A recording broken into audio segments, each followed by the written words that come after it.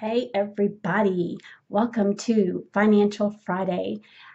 My name is Lisa Robinson and I am the owner and founder of Lisa Marie Accounting. And Financial Fridays is all about giving you tips and ways to just have sassy and sexy money and end our week great.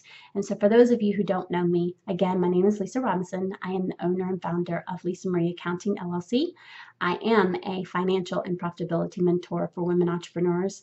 And my whole mission is to help as many women entrepreneurs stand on their own 2 feet and be empowered by their business money instead of controlled by it. So without further ado, my tip for today is going to be about budgets. And I know that for many of us, that's a topic we don't like talking about. But bear with me, okay? For a long time, I didn't like them either. I looked at them the wrong way. I looked at it as a restriction instead of an empowering way, instead of using it as a plan. And now I use it as a plan and I help my clients do the same. So I want you to think of it differently. So today's tip is about what budgets can actually do for you. Okay, so when you budget, you are able to know your numbers, right? You're able to see what's coming in and what's going out. But not only that, you're also aware of your money, because in order to budget, you got to be aware of what's coming in, which makes you aware of how much cash flow you have, which is really, really important. And I don't mean fret over it. I just mean be mindful of it. Know what's going on. The knowledge is power. Okay, I'm big on that. Knowledge is power. And having that knowledge of what's coming in and what's going out is truly empowering. And look at it that way. When you look at it that way and you think of it that way, your mindset kind of shifts towards, you know what, this helps me make plans. This helps me see, okay, this is where money needs to go. This is where I'm spending it. Is it being utilized correctly? Am I using all of the stuff that, recurring charges they're being billed to me?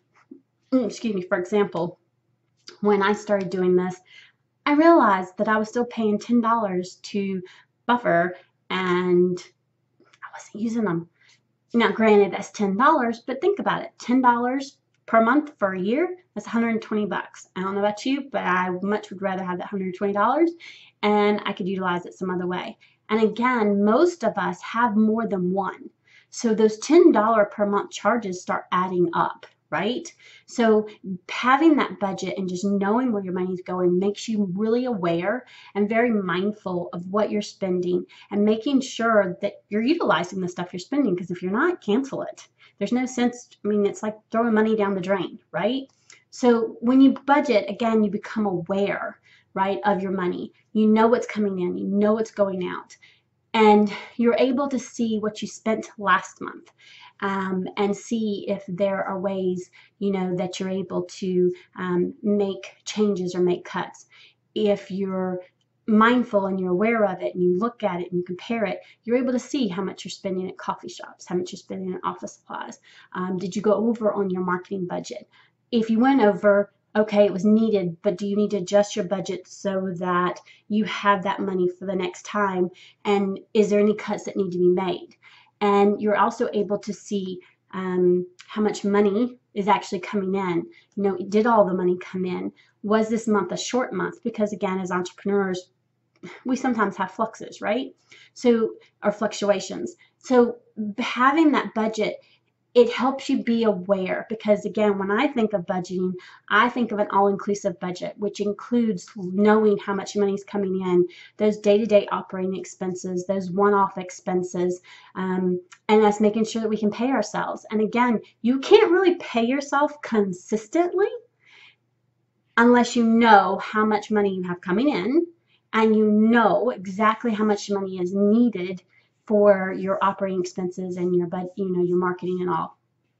So many people, instead, what we do as entrepreneurs is we kind of go, we think we know, but we end up basically doing it blind. So basically what we're doing is just saying, oh, we were paid $5,000. Oh, I'm just going to pay myself this. And then come find out we're short for what we needed for budgeting because money was delayed coming in. So having a budget just allows you to be very mindful and to be very aware. And if we shift the way we think about it, I promise you, it's very, very empowering, and you're able to take that control and you're able to plan, because you'll start seeing if you have extra money. And when you do have extra money, you're able to plan accordingly for it. You're able to plan for growth. You're able to hire a contractor. You're able to open up another office. Whatever those goals are, go take a trip, hire a professional photographer. Whatever those goals are, you're able to plan for them. Okay.